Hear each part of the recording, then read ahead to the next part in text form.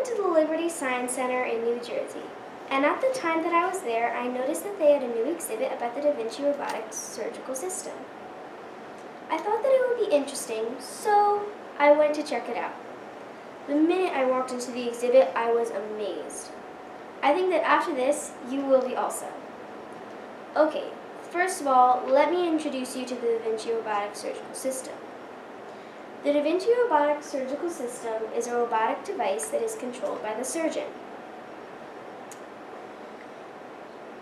who is sitting by the computer that allows them to control the machine, and the computer gives them a perfect view of what they're doing. The surgeon has little controllers that are connected to the robot's tiny robotic hands. The tiny robotic hands are doing what a surgeon could do alone and more. This specific machine has robotic hands that can turn 360 degrees each way.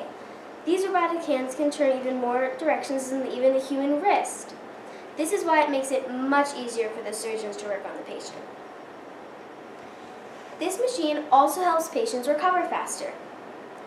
You may be wondering, how does the Vinci Robotic Surgical System help them recover faster? I was wondering the same thing too. But now I can tell you. There are different ways that a Vinci Robotic Surgical System is better for fast recovery.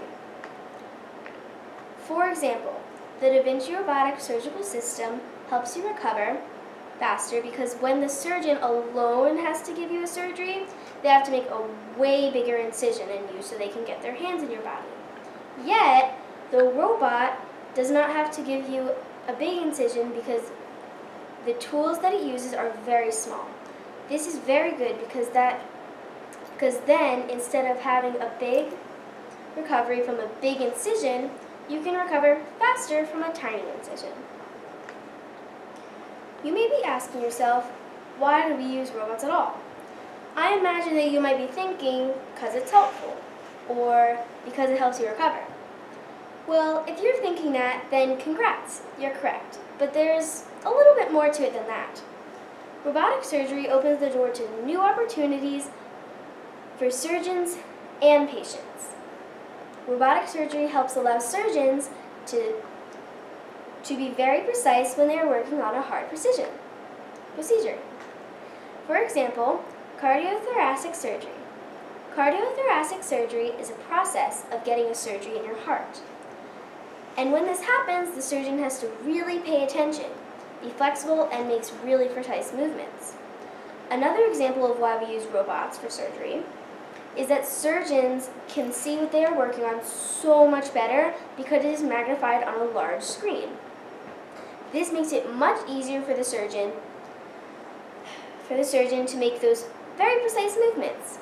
Lastly, there are many fewer complications, such as fewer infections, less pain, and less blood loss, which all leads to faster healing. Okay, we have talked about the Vinci Robotic Surgery is helpful and better than what we used to have and do, but I wonder if there are any things that maybe they have in common, or any things that maybe the Vinci Robotic Surgical System isn't very good about? Let's find out. So robotic surgery has robotic arms that do the surgery instead of the surgeon. The surgeon can make better movements, and the surgeon needs special training to use it. Laparoscopic surgery, the surgeon has to keep looking up at the screen to see what they are doing. They do not need special training, but they still need to go to school for it. They can move only to the wrist limits, and this is better for beginners because of challenge. Surgeons began performing laparoscopic surgery in 1910. Laparoscopic surgery also used small incisions, but the doctor stood over the patient using tools directly and had to look through a camera to the patient's body, just like I said. This was very hard and required very good hand-eye coordination. In 1990, robotic surgery was invented by a company called ASOT. But the Vinci Robotic Surgical System was invented still by ASOT, but was invented in 2000 and was the first robotic surgical system approved by the FDA for general laparoscopic surgery. Wow, I think that all of this is amazing. Don't you?